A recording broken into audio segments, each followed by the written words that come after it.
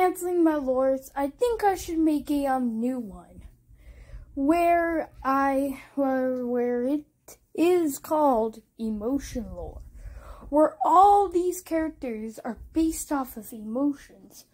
And yeah, here's the unique part. Some have arms, some don't. Some have legs, some don't.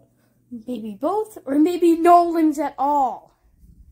Oh, and yeah, Anger lost her arms. They used to have arms. I'm sorry I said